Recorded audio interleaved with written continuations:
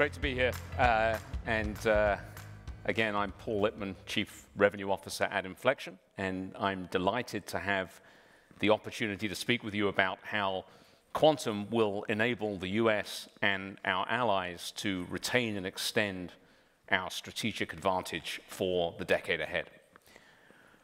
We live in an era of increasingly complex and escalating national security threats. GPS is increasingly jammed and denied and attacked. In fact, the latest stat is that these attacks are up over 500% year on year.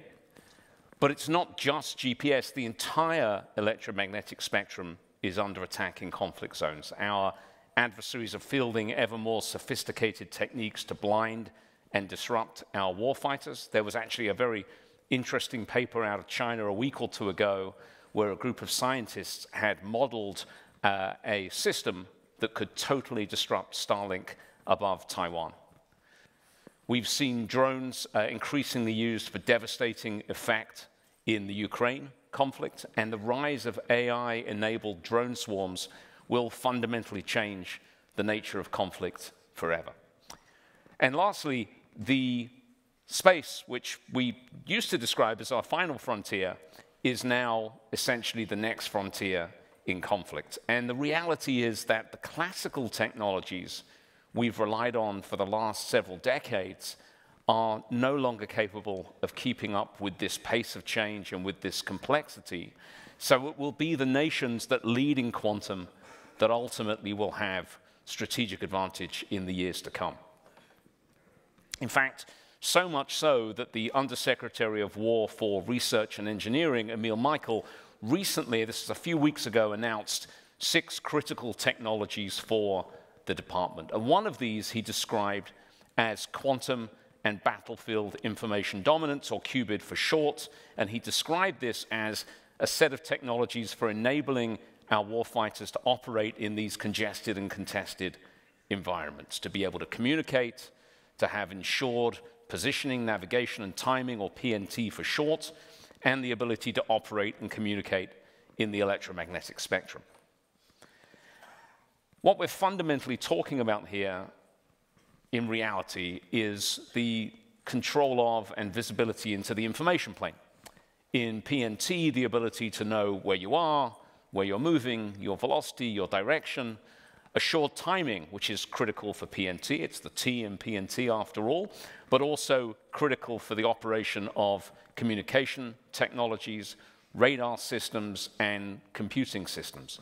The ability to communicate in the electromagnetic spectrum, the ability to have visibility into and control over adversaries' communication, and the ability to detect and protect against the emerging threats of drones and the ballistic and hypersonic missiles that are the impetus behind the Golden Dome architecture. And then lastly, all of these sensors, all of these systems I'm talking about throwing off vast amounts of data, so we will need sophisticated edge-deployed AI systems to perform anomaly detection, pattern recognition, and provide decision support in the field in real time. At Infleqtion, we are developing a full spectrum of solutions to the QBID challenge. We build world-class, mission-ready quantum sensing systems, quantum computing systems, AI systems. We've demonstrated a number of world firsts across the domains of land, sea, air, space, and cyber, which I'll talk about today. And we are honored to serve some of the most demanding national security customers in the US, UK, and Australia. When we talk about positioning, most of us think about GPS as a location service. Take out your phone, open Google Maps, see where you are. But in reality, GPS is actually a timing service. And it is a timing service that's under increasing attack. There's a chart here very recently from Eastern Europe showing GPS outage. So much so that we can no longer rely on GPS for timing in much of the world, certainly in conflict zones. So the implication here for PNT, for knowing where you are on the face of the Earth, the implication for communication systems that rely on timing signals to operate. Certainly for radar, for multi-static radar, which requires exquisitely sensitive timing signals to communicate nodes across broad distances.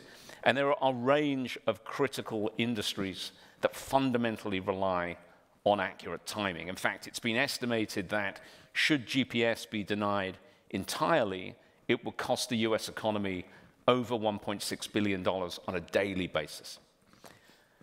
The part that Infleqtion plays in helping to solve this problem is our optical atomic clock product, quantum clock, called Ticker. It is over 100 times more precise and accurate than GPS. We make it available in a rack-mounted, deployable, ruggedized form factor. It's been demonstrated in a variety of harsh environments, on land, on the sea, as I'll talk about, under the sea, in the air, and we're working with partners to space qualify this technology for deployment in orbit. And we announced yesterday in another session at this conference recent work to demonstrate picosecond level timing, distribution, and synchronization across tens of kilometers of fiber network. So fundamentally, Ticker enables our customers to navigate, to operate, to sense in environments where GPS and GNSS are either not available or where they've been denied entirely. I mentioned under the sea. We were honored very recently, this is a month or two ago, to partner with the UK's Royal Navy and MSubs to incorporate the first ever external technology into the XV Excalibur, which is the Royal Navy's autonomous submarine. In fact, it was the first time that an optical atomic clock has been deployed on a submarine at sea. And so this technology is fundamentally important to the Navy's objective of long-duration underwater missions, because if you want to get a timing signal or you want to synchronize a clock, well, you have to surface the submarine or surface an antenna, which is certainly suboptimal in conflict scenarios. So this optical atomic clock, high precision, low bias, low drift timing is fundamentally important for long-duration missions. Infleqtion is also very active in the P and N parts, positioning and navigation parts of PNT. We demonstrated the world's first ever creation of Bose-Einstein condensate in flight. Bose-Einstein condensate is a requirement for exquisitely sensitive navigational sensors, gravitational sensors. We demonstrated the first ever operation of an optical atomic clock in flight and proved the resilience of these systems to the rigors and the stresses of takeoff and flight and landing over multiple trials over a period of multiple months. And very recently, again a month or two ago, we demonstrated for the first time the operation of a continuous beam cold atom inertial sensing system at sea. And atom interferometry is kind of a powerful approach to navigation because it's completely self-contained. It doesn't require an external signal or a map, making it extremely hard, if not impossible, to spoof. It's a high bandwidth and high dynamic range system, and in combination with our clock, essentially provides a completely self-contained dead reckoning navigation system. We'll be doing further sea trials of this technology with the Royal Navy in the new year. And of course, this has application not just for the Royal Navy, but for the US Navy, Australian Navy, and beyond. Turning now to the electromagnetic spectrum, what has been referred to as the invisible battle space. The chart here on the slide is from a recent NATO publication and shows the vast array of assets that are communicating through the electromagnetic spectrum, that are trying to surveil the electromagnetic spectrum or disrupt the electromagnetic spectrum. And the challenge that classical antennas face in this environment is that they scale. The fundamental physics means they scale with the wavelength of the signal of interest. So for low frequency operations can require an antenna that is meters or even tens of meters in size. These antennas are specific to the particular frequency range, and so it's not uncommon to see a military vehicle that is festooned with a forest of antennas to cover the spectrum of interest. They're susceptible to jamming, they can be overloaded by high power signals, and they inherently re-radiate. And so if something is radiating, if it's emitting a signal, it can be detected, and if it can be detected, it can be destroyed. So the net result for our warfighters is that it's increasingly hard for them to remain covert, it's hard for them to sense, it's hard for them to retain situational awareness, and ultimately hard for them to stay safe. Quantum offers a powerful solution to this problem. Quantum radio frequency sensing, also referred to as Rydberg sensing, uses atoms rather than antennas. And so these atoms can be excited into high Rydberg states where they're sensitive to RF radiation.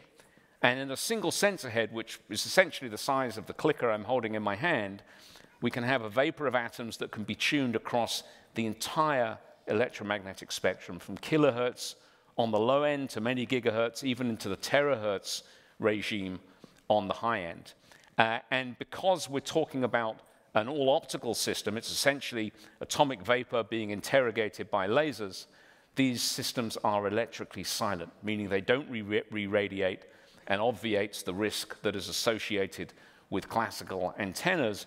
And again, because these atoms can be so exquisitely tuned to the wavelength of interest, makes them inherently resistant to the typical jamming attacks. So the net result for our warfighters is truly secure and covert communications, and it also opens up a range of new concepts of operation in electronic warfare and communications. So for example, we can have an array of these sensors, as you see in our Skywire product here, that are tuned to the same frequency for very accurate signal detection, finding at low intensity. Or we can tune different sensors to different wavelengths. So we could have sensors tuned to low frequency for beyond line of sight operation, and other sensors that are tuned to high frequency for near field operation. It's truly a revolutionary approach to electromagnetic operations. So I mentioned operation on the land, we talked about on the sea, we talked about under the sea, we talked about in the air. Infleqtion is also very active in pioneering these technologies in space. We've been working with NASA for many years. Our ultra-cold matter system is at the heart of NASA's Cold Atom Laboratory, which has been operating on the ISS for many years. We're proud to be partnering with NASA and JPL to build the quantum gravity gradiometer Pathfinder system, which will put an exquisitely sensitive gravity sensor into orbit. We're partnered with the United States Space Force to space qualify Ticker, as I mentioned before, and we recently announced a partnership with Voyager, which is building a commercial successor to the ISS and will be deploying quantum sensing technology on their platform as well. As I mentioned before, all of these sensors, the ticker, the RF system, the inertial system, are throwing off vast amounts of data. So Infleqtion is partnering with the United States Army, the United States Navy, and also with the European Space Agency to develop quantum-inspired, physics-inspired AI algorithms and systems for real-time anomaly detection, pattern recognition at the edge on small GPU systems. So this enables real-time decision support and real-time response to threats based upon this vast amount of sensing data. Of course, it's not just the United States and our allies that are thinking about this problem. This chart shows government investment in quantum globally, and China is investing at almost twice the level of the United States. Now, this is just showing government investment. If you include private capital and public market investment, maybe that the gap is not quite so large, but still it throws into stark relief the magnitude of the challenge for the US and our allies to retain leadership in quantum. So what role do we as an industry have to play here? We spend a lot of our time, a lot of our effort, a lot of our capital doing science, right? This is a deep tech industry after all. The reality, though, is that our customers in the national security field don't really care that the solutions we're providing are quantum. What they care about is the mission. They have a problem to solve, They need solutions that solve that problem. The fact that those solutions happen to be quantum is great, but that is not the primary motivation.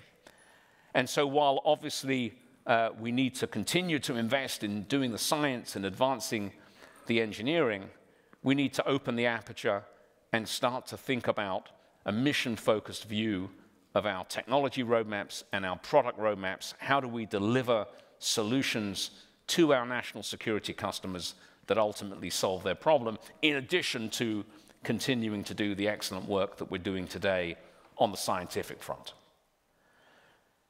As I mentioned at the beginning, the complexity and pace of the threat is only accelerating. And in fact, this is a primary motivation behind the recent pronouncement from the Pentagon that they're radically overhauling the way that they organize portfolios and radically overhauling the way that they procure advanced technology, essentially to reduce the time from determination of mission need to fielding of solution to the warfighter in the field. And we as an industry must rise also to meet this challenge. We have to innovate faster. We have to deliver faster in order to ensure strategic leadership for the US and our allies. We're at an interesting inflection point, if you'll forgive the pun, in the development of our industry. Over the last few years, we've gone from taking technologies out of the lab into early productization. Ticker is a great example of this. It's a product in the true sense of the word. It has a spec, it has a warranty, it has a service agreement. But now, collectively, we have to move into the next phase. We have to develop the systems engineering capability, the engineering capability and capacity to go from making one of something, 5 of something, 10 of something, to building hundreds, thousands, and beyond. And this is especially the case in the sensing arena. And this will take people, it will take capital, it will take capabilities, it will take infrastructure. But in addition, it will take building deep and resilient supply chains. If you look across the sensing industry and look across the quantum industry more generally, you find a lot of the quantum modalities rely on 1 or 2 kind of boutique providers that create handcrafted technologies in very small quantities. We need to support and we need investment to build supply chains that can meet the pace of the mission need, that can meet the volume of the mission need at quality and at scale. So these things are not just the job for one company, right? They're certainly not just the job for Infleqtion. They're not even the job for a small number of companies. This is an industry-wide challenge, and it's an industry-wide opportunity to enable the US and our allies to retain and extend our strategic advantage, to retain and extend our national security for the decade ahead. So thank you for your time. If you'd like to learn more about what we're doing at Infleqtion, if you'd like to get involved in what we're doing at Infleqtion, I welcome you to reach out. We'd be delighted to speak with you. So thank you very much for your time.